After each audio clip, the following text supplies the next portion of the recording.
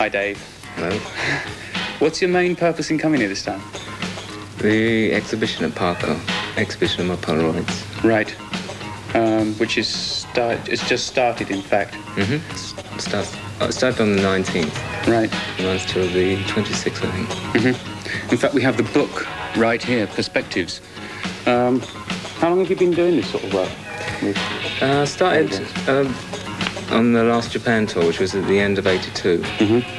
And this sort of started as a sideline to the drawing I was doing, and then took over from it. So it became an obsession, really.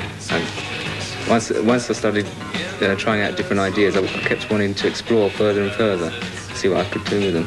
You've got pictures of most of the people who worked on your last album. I mean, it's your first solo album. But you had people like Holger Shukai and John Hassel, and a lot of fairly unexpected people really working on the album. What made you think of using those people to begin with? Because I admire them, I respect them all, listen to their own albums. I mean, most of them are composers, right, and released albums in their own names. So it really was, I'm really like a fan of most of the people on the album. And it was really like going through my record collection and picking out names of people I wanted to work with, or people who I thought would suit the material, or individual songs, that I was working on. Right.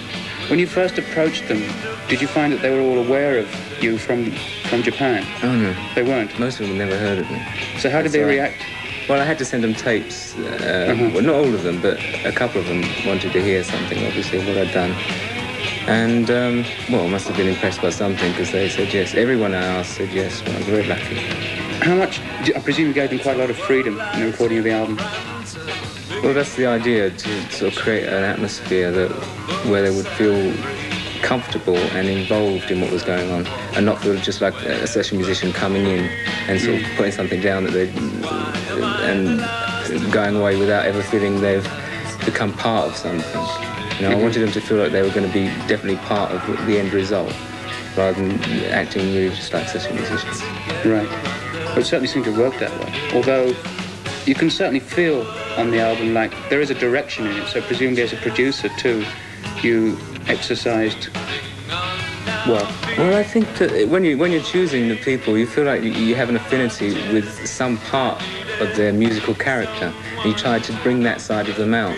You tell them what you like about their work, and I think they get an idea of what side of their character, musical character, I like, and they try to sort of put that into the music.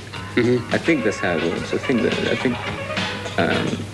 it's really trying to draw out of them what I think I know they can do, and then after a while they catch on to that, and it becomes a natural thing.